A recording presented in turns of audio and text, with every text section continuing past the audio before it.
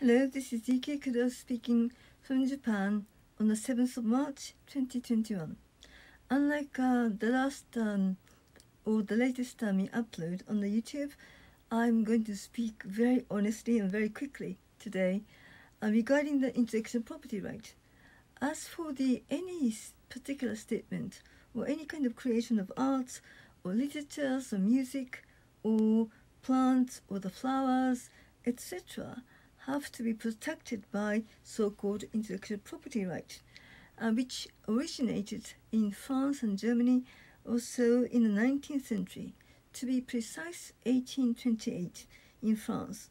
But since then, the current EU also has been really suffering a great deal about being stolen, that kind of infringement, so-called, of the intellectual property right.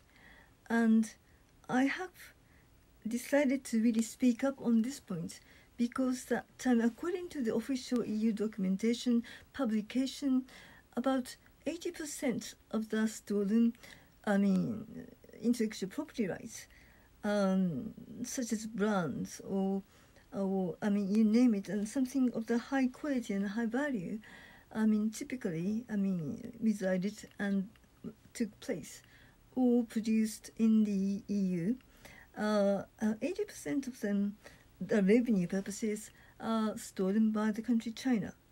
And the other countries which were mentioned in this publication was Korea and also Brazil and India, etc.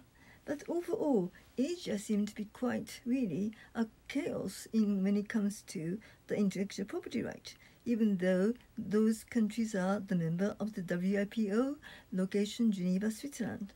The reason why I decided to talk about this issue is that, because I posted a Facebook, as normally, today, also in English and also in Japanese.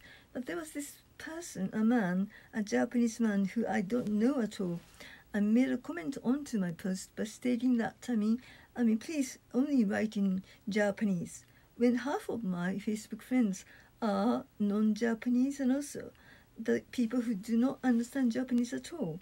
So with my kind of being victimized, or the kind of with my lifelong memories and the situations that I have been under, such as came up to my mind.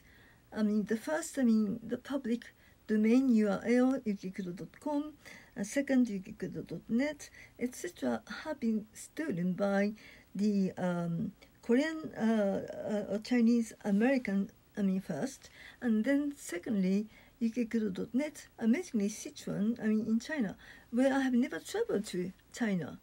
And so, as a writer myself and non-fiction writer, a news anchor, newscaster, and a professor, the kind of people who are, more and more dealing with the information or the creation of art or creation of some value.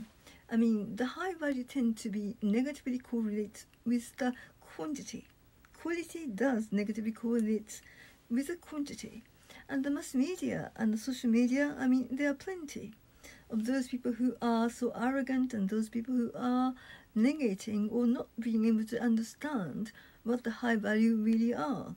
So with the kind of victimization I have actually feeling throughout my life here in Japan, I sometimes, not sometimes, always, feel like really leaving Japan and also live in the situation or the circumstances. If Asia is not at all changing, that any intellectual property of any creation of art form, literatures and books or ideas are never being stolen and my life never been destroyed. I'm speaking only on this video in English, not at all in Japanese. Thank you very much indeed for your kind attention from Yukie Kudo in Japan.